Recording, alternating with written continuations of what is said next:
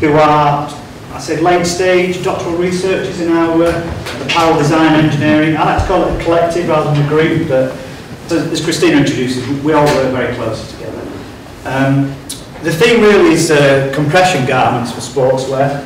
Our first speaker will be Zeeshan, and then followed by Casey. I'll allow them both to introduce themselves in more detail, and there will of course be time for questions after each. Good afternoon everyone, welcome to my presentation. First of all, thank you everyone for coming here today. I'm Zeeshan Azam, I'm doing PhD and today I will be going to discuss more about scan to knit sports compression garment engineering. I'm supervised by Dr. Christina, Dr. Simeon and Dr. Anora. These are the content of my presentation. So I will start from the compression garment. So compression garment, usually they are the elastic garment, stretchable. They have the negative ease, mean they are their dimension are less to our bodies. So when we wear them, we need to stretch them. When we stretch them, in fact, we are applying force. The same force is stored in them, same like a spring principle, and the energy which we apply to stretch them, same energy is applied by these garments on our body. So they have a graduated compression, means if we talk about leg, they have high compression at the bottom, they will gonna have low compression at the top.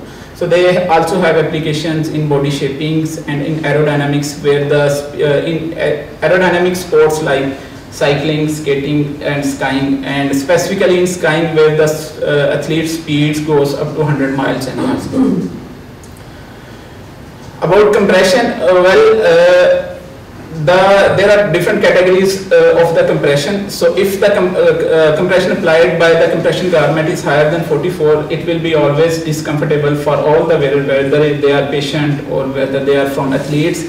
And for medical categories, the compression, wearable compression is between 45 to 15, and for sports categories, it is like below 15. For above 15, it should need to be prescribed by some physiotherapists, and then it is usually wear. So how the compression garment wear? When we wear these garments, they in fact apply compression. They reduces our muscles, thus increasing the blood flow. And most of the authors have agreed on it that they are beneficial for the post-activity benefit, like post-exercise recovery of muscle and things like this. They can also help us to reduce the injuries in a way, like we can control the stretch of the garment and it will not allow our muscle to go up from a certain limit. And they also help us to support the vibration, especially in the high-speed sports. They just tight our muscle, there will be less vibration. Ultimately, it can affect in the performance of the athletes. Well, the major challenges to sports is our body dimensions. It vary in a way, like in different people. Like if they wear a standard garment, there will be some issue which I will be addressing later on in this presentation. So one of the challenge is like we do sizing of the compression garment on base of few dimension, which is currently practiced as well. For example, on the basis of waist, chest, and things like this. So just to give you an idea, for example, these are 3 athletes which I have mentioned, I have shown you here, and these are the circumferences from ankle towards the thigh, and I've just shown you like these are their calf circumferences. So what will happen if we design a garment whose calf should be here, and if this point goes here, so normally calf point have higher circumference of the garment. If it goes here, it will apply less compression. Similarly, if it comes here, it will again apply less compression, and this way thing will become worse. So little bit introduction about 3D scanning. So what we do in 3D scanning, we just scan an object and then we can analyze in a more detailed way. We can measure the distances between different points, whether it is a state distance or a surface distance. If we need to analyze the shape, even we can do this. And these are all the things which we are doing currently in our SizeSteam scanner we have, and also the SizeSteam software which we are using. About the 3D body scanning, these are some of the measurement, and the garment are designed based on these measurement, and the relationship between these measurement need to be well established, especially for the compression garments. So we are also conducting one of the study in which we are using scan data of more than 2,000 people just to establish the relationship between different all of these measurements. So now I will going toward the sample which we produce. We use the merged circular knitting machines. So we use two different types of yarns. One was main yarn, it is simple nylon yarn, and the other one is double covered yarn. So it has elastomeric inside, and then it is covered by two different nylon fibers which were like wrapped on it in different direction. Then we produce some knitted stretches, and these are some of the garment which we produce. So what we do in circular knitting, we produce a two state tubes. So we call them as semi-seamless garment. So semi-seamless garment mean they are seamless, but at some point we need to stitch them to make a complete garment. So from crotch point, what happened is this, like we join two garment, and in the back panel, if we need to, depending upon the body shape, if we need to add a separate panel, we can add a separate panel, but at the back. So I'm just going to show you, for example, this is a semi-seamless garment who has no seams on the legs, but one seam at the front and two seam at the back, depending upon, for example, if we need to add a separate panel, back panel. And on the other hand, this is a garment who has no seam on the front and no seam on the back. Why, for example, there is sometimes there is a seam and sometimes there is no seam. So it depends upon the machine as well, whether machine is able to produce up to that much of circumference. So for example, conventionally how we produce the garment, when we need to have for a greater size, so we just increase the amount of fabric. It didn't work like this in the circular knitting, because in circular knitting, whatever the machine dimension, whatever the machine needle is, it always remain the constant. So we need to increase the loop size to produce the same size even for the ankle and same size for the thigh from same machine, same number of needles and things.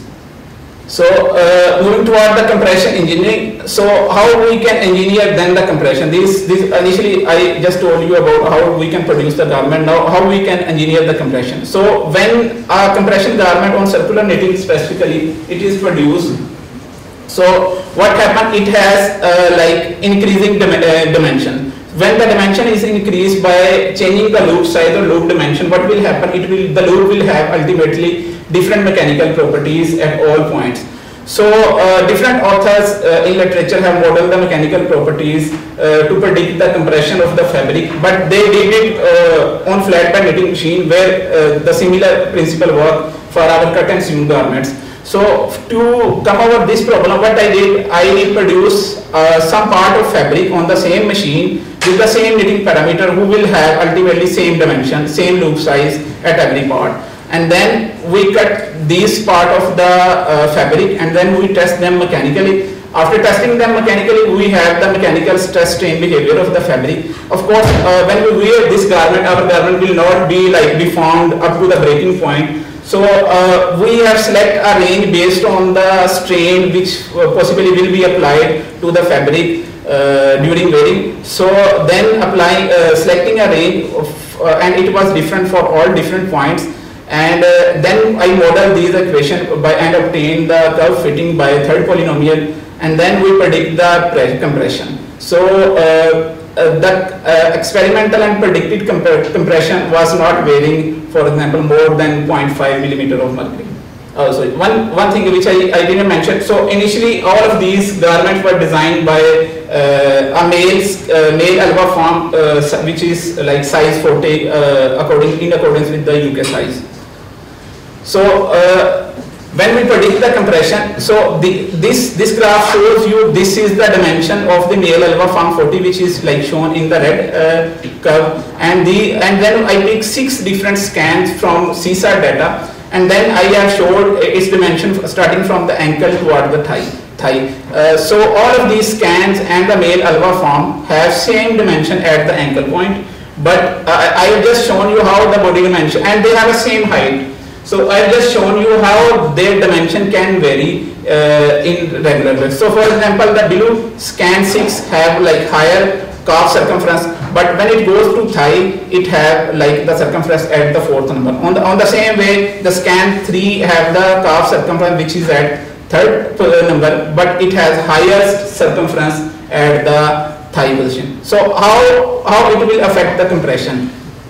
So after as we are like model our fabric, like how our fabric will behave, how our like fabric will apply compression on different bodies. Using the same model, we apply on the different scan bodies by taking measurement from size stream. And as I told you people that these garments should have graduated compression, means that they should have high compression at ankle, and when moving forward they should have lower compression to help to move the blood flow from like bottom to upward.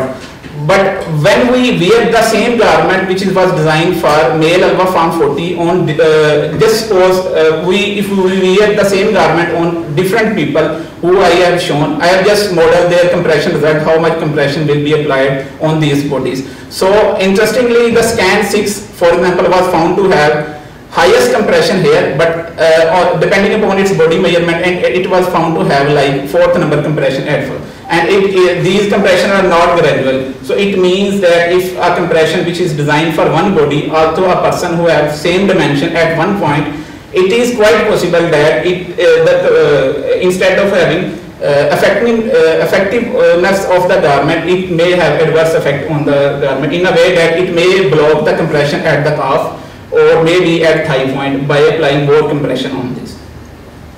That was all from my presentation. If you do have questions, if you just briefly introduce yourself so we know what your sort of perspective is, that would be very helpful. I'll ask you a quick question then, Zeeshan. You talked about altering the compression of different parts of the leg based on your measurements. Those are quite discrete measurement points. So obviously there's quite a few more sort of contours and shapes between those measurement points. I see from your picture that you've got sort of pressure tester, a force tester. Are you just measuring at the discrete measurement points you've got the scan or between? At the moment I'm just measuring at the specific point, because if the compression is increasing and if it is decreasing, I just suppose that it will be increasing uniformly or it will be decreasing uniformly. So you're using the body scan data to predict the pressure measurement. Are you then maybe going to look at actually like doing this on a person and measuring the pressure on a person to see if the pressure on that person versus the scan is comparable? Or? So at the moment, the male Alpha Farm on which we measured the compression, it was like hard body. So of course, definitely if we measure it on a real person and specifically if then it also depends on which side. If we are measuring on calf, specifically on back side, then it has soft tissues and it will get compressed. So there are chances that it will show the actual reading will be mild less than the actual one.